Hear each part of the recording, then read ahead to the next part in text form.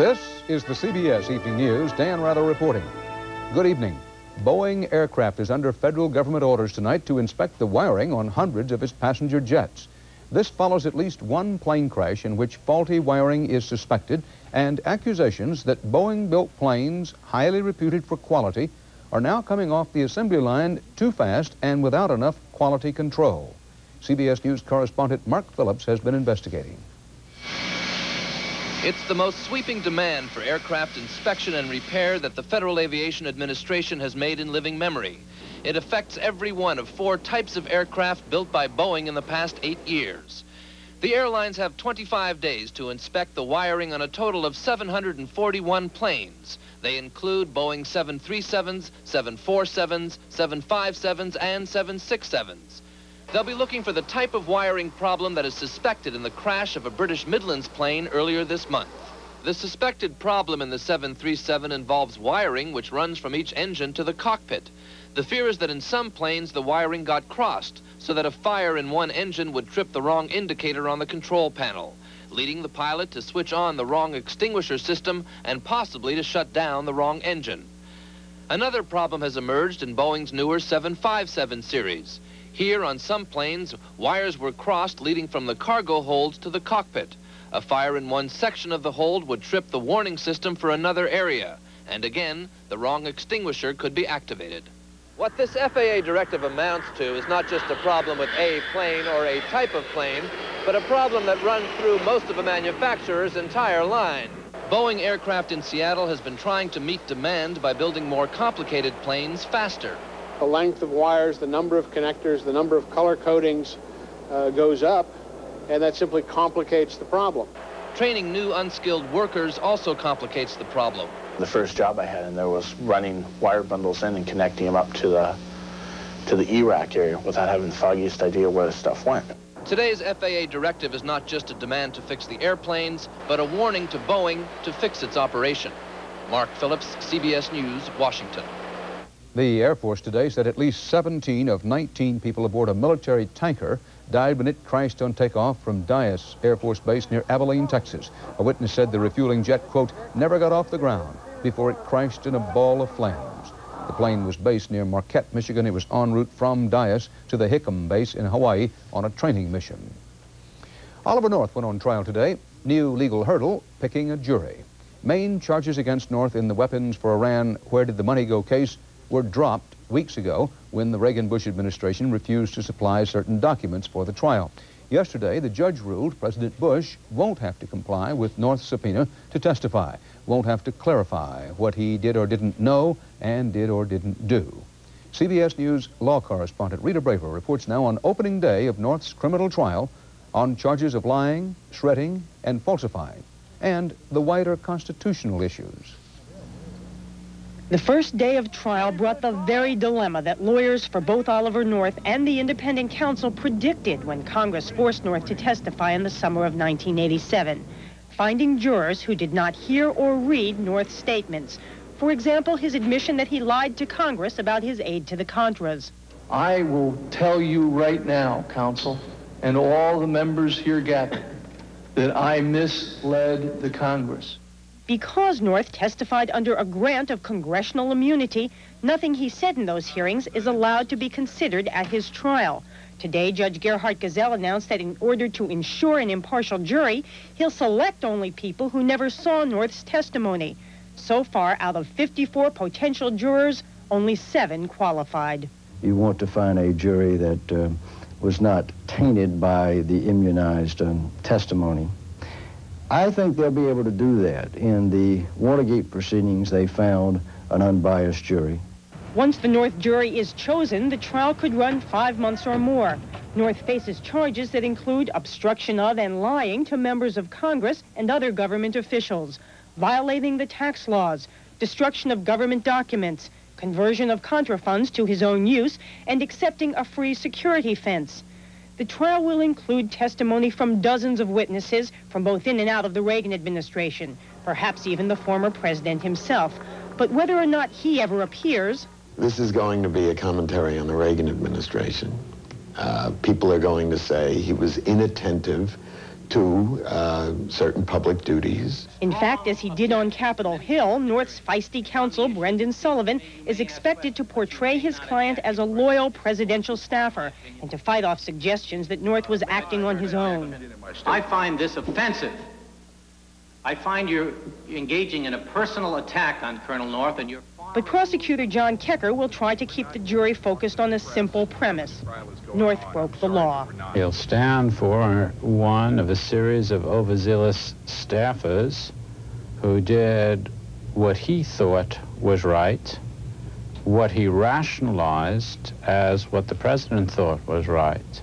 If convicted on all counts, North could be sentenced to up to 60 years in jail and $3 million in fines. Rita Braver, CBS News at the federal courthouse in Washington. President Bush used the aircraft carrier America in Norfolk today as backdrop to talk up ethics and talk tough about defense contract cheaters. This coincides with the still unfolding investigation of a defense contract fraud scandal inside and outside the Pentagon during the Reagan-Bush administration U.S. military buildup. Today, his voice still hoarse from a cold, Mr. Bush pledged to crack down on waste and fraud by big defense contractors. My message to them will be just this simple. Don't think it's just anyone out there. Think it's your son or daughter. And remember that their lives depend on the things you make. And if you're not ready to care that much and work that hard, you are not ready to do business with the United States government. Alaska's record-breaking cold is sliding across Canada and into the northern lower United States tonight. While spring fever warmed much of the nation, forecasters said zero cold may stretch from Washington state to New England by week's end, with a cooling trend eventually felt as far south as Florida and the Mexican border. Jerry Bowen has the front page weather story. Fairbanks, Alaska was in a fog again today, an ice fog, coupled with temperatures of 40 to 50 below that's making life perilous on city streets. Schools have been closed, non-essential state workers told to stay home, garbage collection canceled, residents asked not to drive. We're trying to keep people off the streets as much as possible. We haven't declared a civil emergency yet, but if it gets much worse, we're seriously considering it. The city is losing police cars faster than police can answer accident calls. A fender bender is akin to a social call here, and already there's a 2-week backup at the auto repair shops. The fan belts are breaking, they're overheating, freezing up, tires are going flat, you name it. Steering wheels are breaking off, dashes are coming apart, the plastic just shatters and it's real brittle when it's 50 below. Well, this is heaven for you, isn't it? Oh, it's wonderful. National Guard supplies are being ferried in today to Birch Creek, a remote village 150 miles from Fairbanks, where only a 3-day supply of food remains. In Fairbanks, one grocery's been out of milk because of impassable roads due to high winds and the Arctic chill. And that chill is on the move.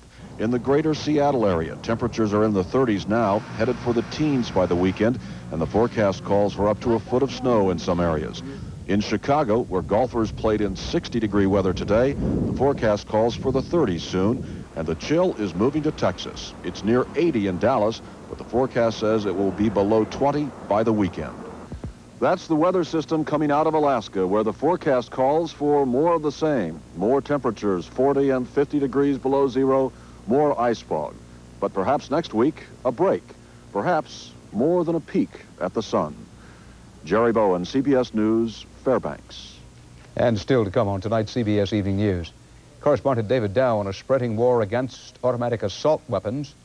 And David Browning on some hospital workers dogging it.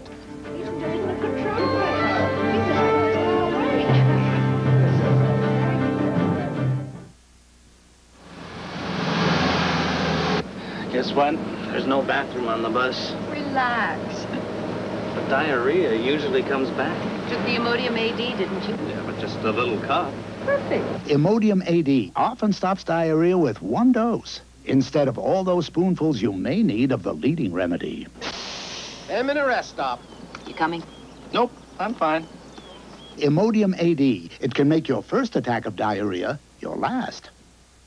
It's an amazing thing. Hallmark is offering an empty little red box, an empty little cardboard box for Valentine's Day. And people are excited and they're buzzing about it. A little cardboard empty thing. 0 things are in there. No things, nothing. What a crazy world. Do we need further proof? Oh, forgot to tell you. The little red box comes connected to this cuddly bear. $3.50 with any $10 Hallmark purchase. But the box is empty. You have to fill it. Crazy world, crazy world. The truth is, heart specialists concerned about aspirin irritation recommend Ecotrin over Bayer to help prevent second heart attack. Consult your doctor about the only brand of aspirin that's safety-coated to protect your stomach. That's Ecotrin, and that's the truth. Time for a quick break and one of my favorite quick snacks, Sunsweet pitted prunes. Surprised? I don't know why. They're good for you and they're delicious. Rounder, plumper, Sunsweet. What seemed a straight-ahead route mapped by California voters in the last election took another detour today, and it's a money matter that will be studied carefully by organizers of auto insurance campaigns around the country. Correspondent John Blackstone reports. It was not one of California's freeway shootings, but millions of drivers in the state may feel they've been ambushed. California's biggest car insurance company, State Farm, has announced a rate increase of almost 10%. Just when Californians thought they were about to get lower rates mandated by Proposition 103, passed by voters in November, but now being reviewed by the state Supreme Court. It seems to me they're throwing the gauntlet down to the Supreme Court and to the legislature. They're basically saying, we're going to do what we want to do. State Farm says it needs the increase to stop losing money on car insurance. We're at a point now where the losses are such that we simply have to take action to bring those rates to a more adequate level. But the level of industry profits is at the heart of the consumer revolt that started with Proposition 103. It would require companies to justify rate increases in more detail than they have ever done before. They have been in a paradise of profitable addiction for so long that they can't believe that Prop 103's happened to them. And the effects of Prop 103 have started to spread from California across the country. In at least 14 other states, campaigns to reform car insurance are underway. We're working on a bill to bring insurance rates down in Maryland. Here, volunteers have knocked on 50,000 doors. Insurance companies are planning their own $93 million campaign. We're not looking at a public relations campaign in terms of advertising. We're looking at a public relations campaign to get information to consumers. When Prop 103 passed, consumer groups celebrated, but with the rates still going up, the reform battle has just begun. John Blackstone, CBS News, Los Angeles. Innumeracy is a word meaning mathematical illiteracy. Just last week, researchers reported that American students often leave school without knowing enough math to lead productive lives. A study out today measured how our students compared with youth from other countries in math and science. National correspondent Phil Jones reports. I will let you look at your average and what you are to get on your report card. Any question about that? The math and science report card for 13-year-olds in 6 countries came in today, and American students flunked. This report suggests that unless we're careful, the Buck Rogers of the 1990s is going to be living in Seoul, Korea, instead of Chattanooga or Los Angeles. Indeed, in math, it was no contest between South Korean students at the top and Americans dead last, trailing such countries as Ireland and Spain.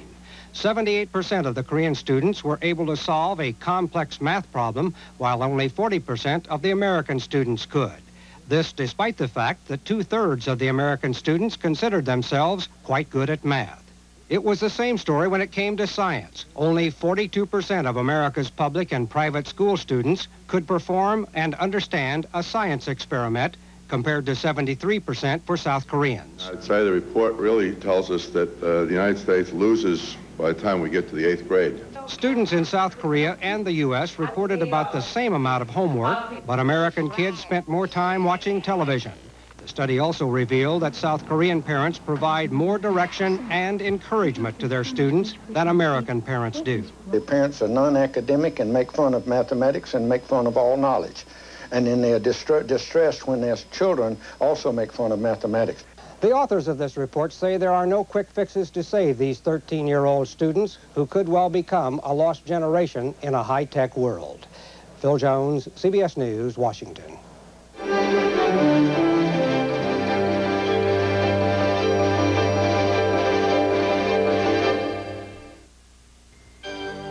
When my arthritis pain acts up, even little things are a big effort. But I don't take aspirin anymore. I take Advil. Advil is the brand many doctors recommend for hours of relief from minor arthritis pain. You know, just one Advil is as effective as 2 regular aspirin. And Advil doesn't upset my stomach the way aspirin sometimes can. So now, I don't even have to think about arthritis. Advil, tablets and caplets, advanced medicine for pain. For Vanish Drop-Ins, the Bull Brothers. I pop and Vanish Drop-Ins and look so clean. So drop in Vanish Drop-Ins. Vanish Drop-Ins are here. Just drop one in the tank to help keep your bowl looking clean and smelling fresh for weeks. And since drop-ins dissolve completely, you never touch them again. What could be easier? So drop in Vanish Drop-Ins.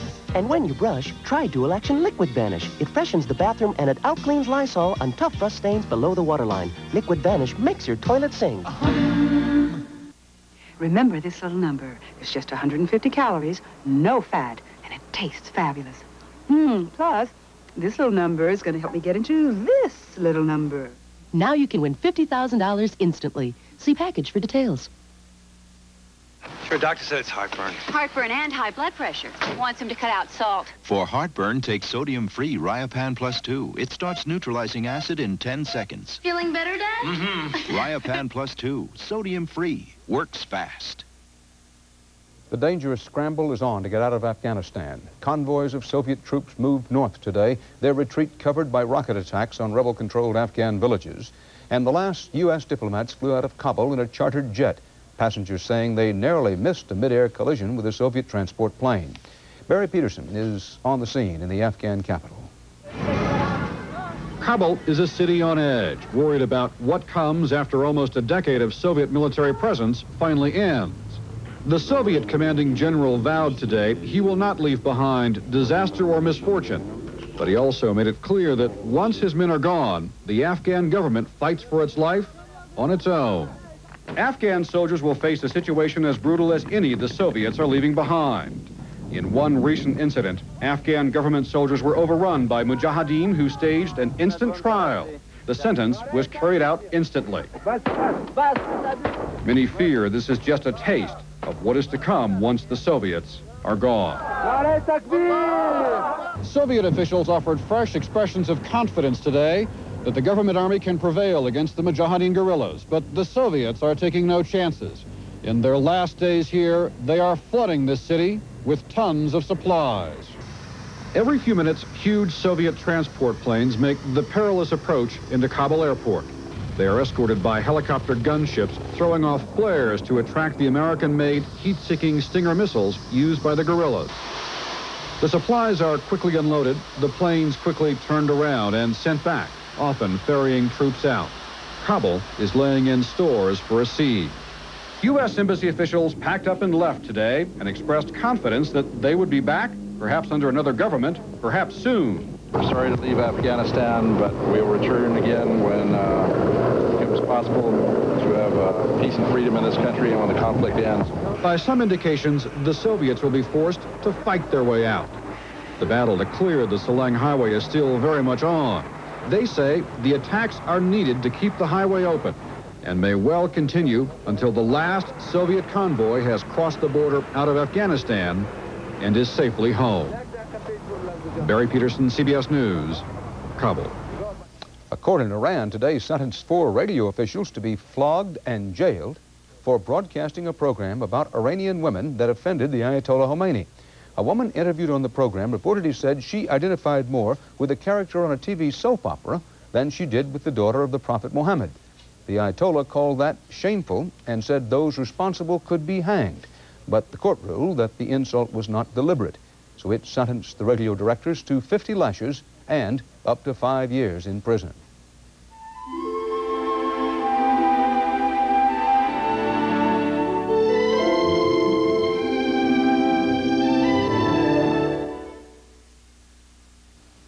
It took 2,000 years, but a revolutionary discovery is changing the way men think about coloring their gray hair. It's called Just for Men, from the leader in men's hair coloring. Simply apply Just for Men, and in 5 minutes, shampoo out. Your gray is blended away, leaving your natural-looking color. 5 minutes. Here, look at me. Just for Men leaves your hair looking healthy and fuller, and it won't fade or wash out. Just for Men, in the men's hair care section. A recent test compared the Toyota Tercel stick shift, the Hyundai Excel stick shift, and the Subaru Justy automatic. But we made it tougher on the Justy, because you don't shift the Justy, and its ECVT automatic makes it accelerate and pass quicker than the Hyundai and the Toyota. Proof that Subaru can beat the competition with one arm tied behind its back. Special incentives to dealers help you make your best deals. Phone calls, deadlines, stomach complaints, my job, and my Lanta 2. Double strength My Lanta 2 with nearly double the acid neutralizing power of any leading regular strength brand. Because my life takes my Lanta 2. No tough sinus cold is going to sideline these guys. Congestion, pressure. New maximum strength Dristan is tougher to sweep away congestion, pressure, and pain. And it won't make you drowsy. When you can't call in sick, call on Dristan. Political action today in Los Angeles reflected the lingering horror over war on the nation's streets and a schoolyard slaughter that claimed the lives of 5 children. As correspondent David Dow reports, it is just the latest step in a growing assault on the assault rifle. 1 dead, 3 injured. The latest victims of gunfire from an AK-47, the same type of semi-automatic assault rifle used in Stockton's schoolyard shooting spree 2 weeks ago. It seems that not a day goes by in California or in this country where there's not another terrible situation where an innocent victim has lost their life. In fact, the Stockton murders and the growing use of military-type weapons in gang-related killings seem to be generating momentum for new gun control laws. Typically, semi-automatic assault rifles are treated as hunting rifles, meaning there's very little restriction on their sale. But today, in the nation's second-largest city, Los Angeles council members unanimously moved toward banning the sale of assault guns. We do have a war going on our streets, on the streets of our cities, and something far-reaching needs to be done to control these weapons. Even the city's police chief, an opponent of most gun control efforts, wants action against assault weapons. And bans are also being proposed in Congress and the legislatures of Florida and California. We'll lose this fight, as right as it is, if in fact people do not communicate that they think it's gotten to the point of lunacy. But members of the so-called gun lobby seem determined to oppose any ban on assault rifles. Their past efforts have been successful. A law will certainly keep them out of the hands of law-abiding people, but will do absolutely nothing to keep them out of the hands of criminals. Meanwhile, voluntary efforts to eliminate assault rifles have had mixed results. While some gun stores have stopped stocking them, others report booming sales. And a councilman's plea to Los Angeles residents to turn in assault weapons for money has netted fewer than 70. David Dow, CBS News, Los Angeles. First Lady Barbara Bush made a photo opportunity call to a Washington area soup kitchen and shelter today. She talked up the need for volunteers to help the homeless.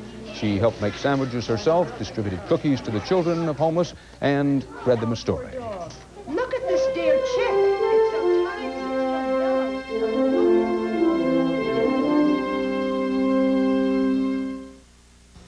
so Have fun. Getting out and enjoying yourself. That's what life is all about. And it's easy when you have the best bladder control protection.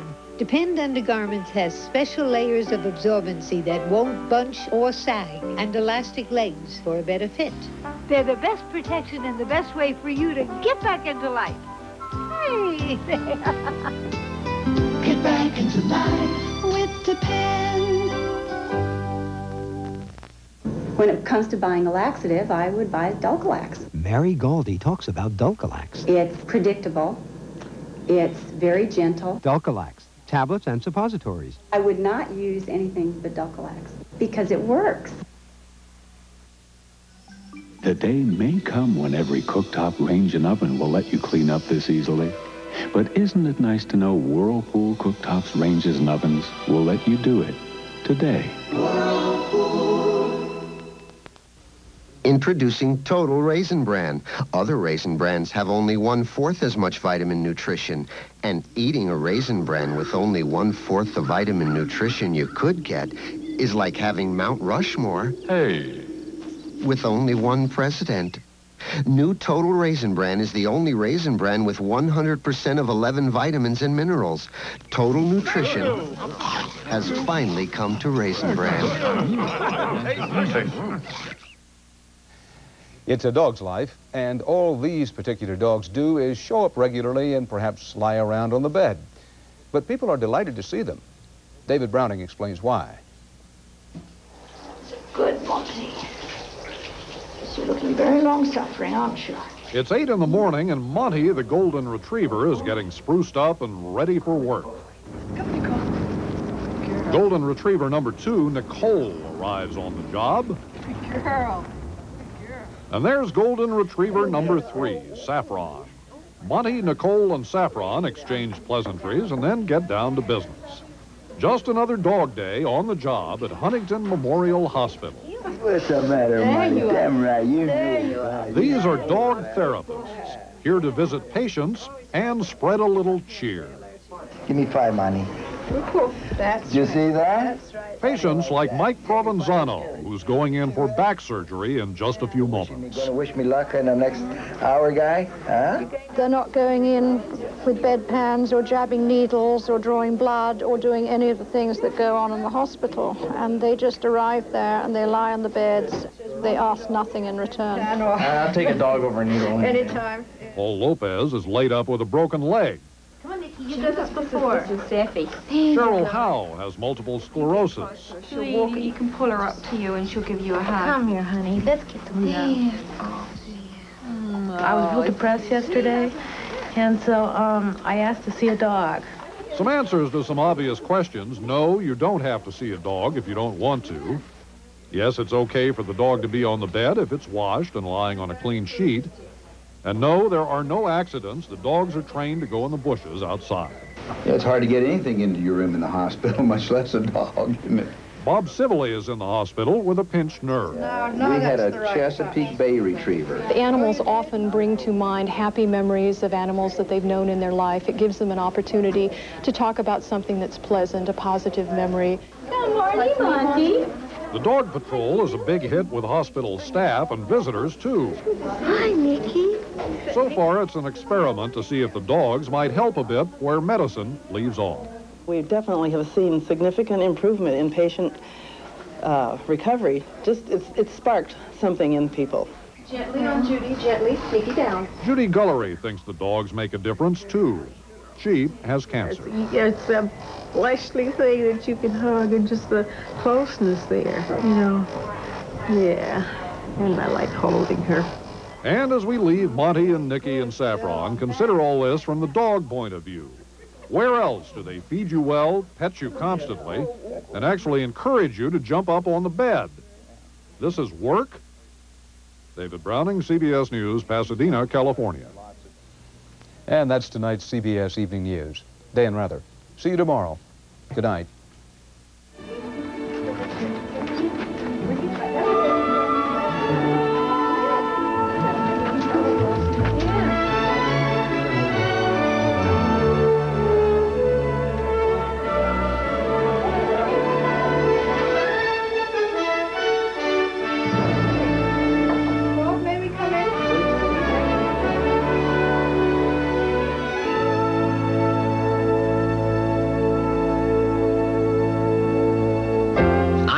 And I'm Kathleen Sullivan. Tomorrow we'll cover Princess Diana's visit to New York. Also, Bianca Jagger and Robert Duvall from Lonesome Dove on CBS This Morning.